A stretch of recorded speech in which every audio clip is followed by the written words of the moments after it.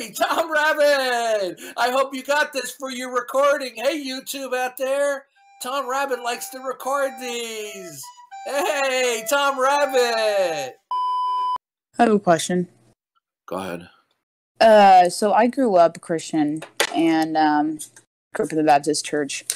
And something that always stuck with me, and I want to hear your opinion on this, something that always bothered me really was the understanding that I had an unfair advantage over many people in the world to hear the word of God, like Muslims, for example. Do they have the chance to hear the word of God? Yes. Technically, yes.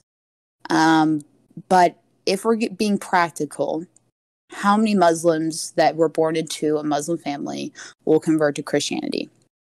And when I read the Bible and understand God as and I don't know if you would agree with this, that he is a fair, just, loving God, and he wants as many people to be in heaven with him, it's hard to wrap my brain around this concept that they will not go to heaven because of basically the family that they were born into.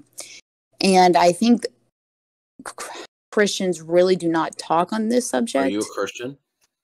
Well, I grew up Christian, so I'm... Are you a Christian? Why is this relevant? Are you a Christian? What would you define as a Christian? Really? Well, I mean, people... Is this what we're going to do? Okay. Do you believe in God? I believe in God, yes. I believe in God. Okay. Do you believe that Jesus Christ is the second person of the Godhead who died and rose again on the cross? Yes. Okay.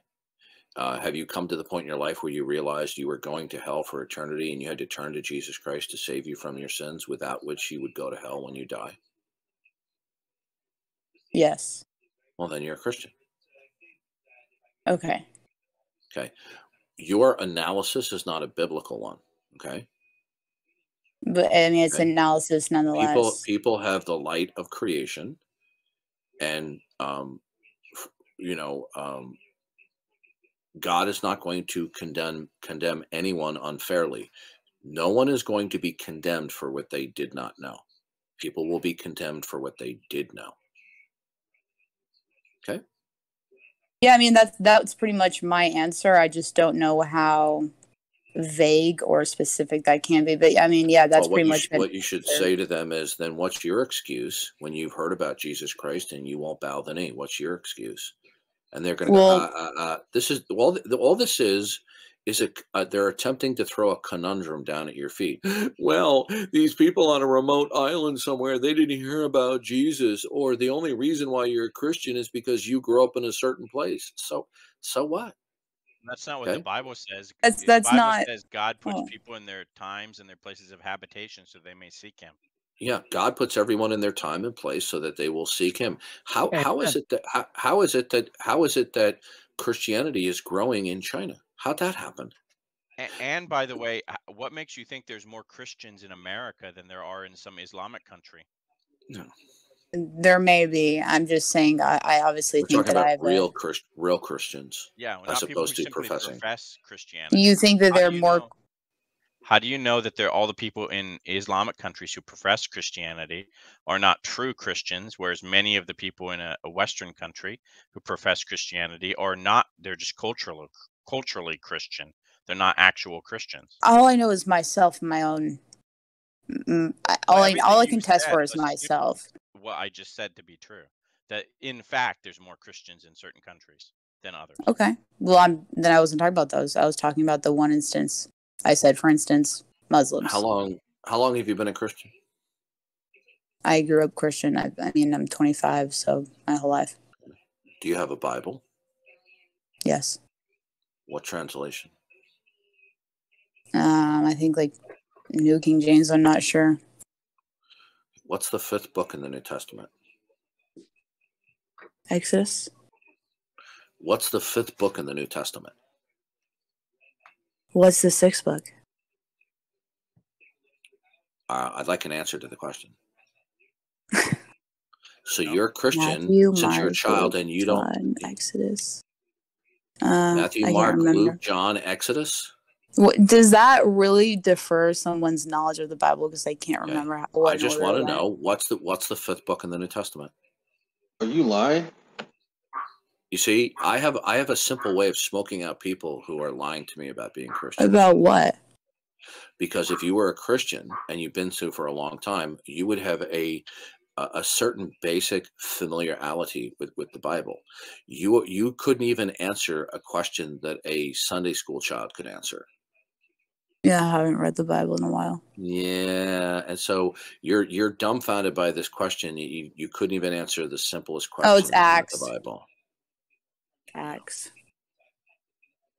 Yeah, if you really are a Christian, then you need to be reading your Bible every day, and then you'll be equipped to answer these people when they ask, "What is the hope within you?" Okay. These people are ignorant, they're blinded, they're deceived, and these people who object to what's going to happen on Judgment Day.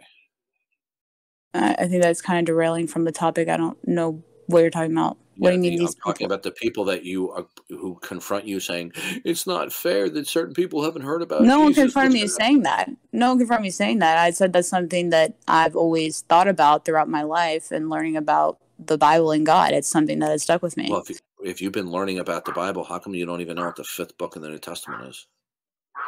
I forgot. If you're a Christian man, how come you're such a hypocrite?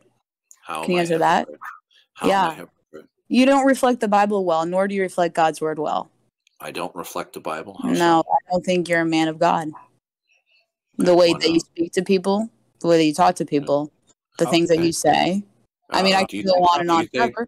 I don't think you're a good reflection of the Bible. Do you think if I told somebody that they're a liar and they're in rebellion against God and they're going to hell, do you think that's uncalled for? Okay, I'm done. Bye. Do you think? That's what I thought. Yeah, we smoked her out. Bye-bye. It is. Yeah, that's what we call somebody who is an atheist pretending to be a Christian in order to smuggle in an objection to the biblical doctrine of salvation. Darth, if you called people rotting corpses in whitewashed tombs, I think that's pretty unchristian of you. Yeah. Yeah. Am I more rough around the edges than other people? Yeah, you bet your bippy I am, and for good reason. Because I'm dealing with people who are in-your-face liars to me and scumbags. Okay, and Jesus called out the Pharisees and the Sadducees publicly. He called them rotting corpses in white tombs. He called them dogs. He called them wolves publicly. Okay, I'm not saying we should gratuitously insult people, but insults per se are not off limits, especially if the insult actually has a basis in fact. Right? I love how she ran. Wow, she did run because I was exposing the fact that she was not a Christian. She was lying. Okay? She was lying. Does anyone here believe that she was a Christian? No. She didn't even know the fifth book of the Testament and the New Testament, and then she sat there and said, well, I forgot. And she probably looked it up, and then she was confusing certain books in the Old Testament with the New Testament.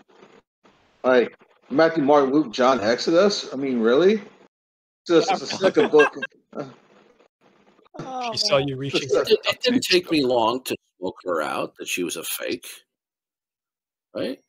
Why not just come out and just say, yeah, I'm not a Christian. I don't believe the Bible, and I think it's unfair that people who haven't heard about Jesus might go to hell. Okay? No. She just wants to pretend like, oh, yeah, I'm a Christian, and I'm troubled by this.